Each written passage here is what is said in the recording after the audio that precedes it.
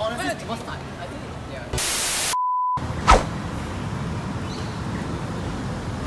Hello everybody, this is Mr. Roy Tan, this is Mr. Sam Su. We are here at Yishun Park Hawker Centre here to have a taste of local hawker culture.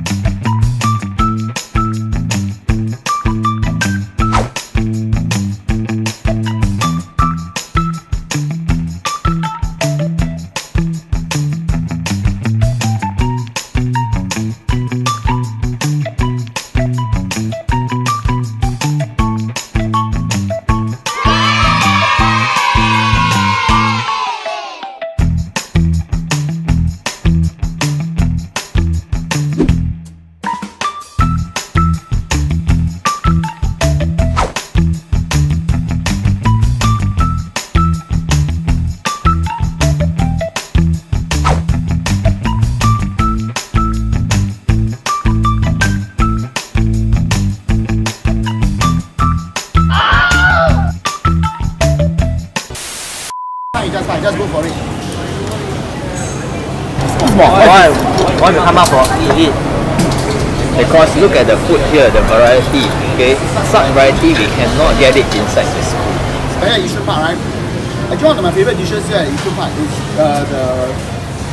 the noodles from 51 Noodle House. What I like is this is a fusion of the Japanese. So you find instead of using the minced pork, they use the Japanese char siu.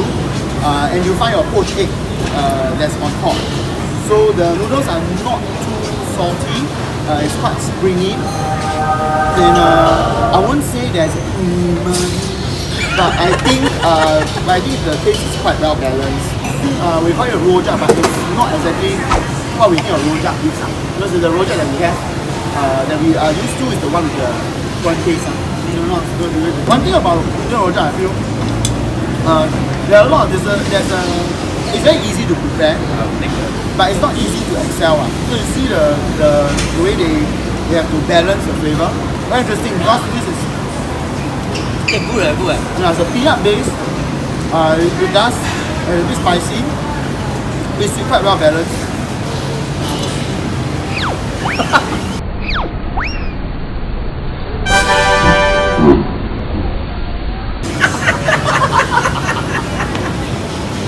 Very long and the noodles. Yeah, I think very good. That's what's important about local hawker culture, because it's a national identity that we have. They were on the streets, but our forefathers worked hard to gain a store, to have their own business. Essentially, they are their own bosses. And I also feel that the food is not very expensive and it's quite quality. So I think it's very unique to Singapore.